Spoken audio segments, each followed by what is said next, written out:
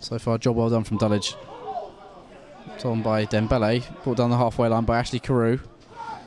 Boakye-Yiadom for Faal, who's onside. Look up, he's got players arriving. Muhammadu Faal takes it himself. Faal for three.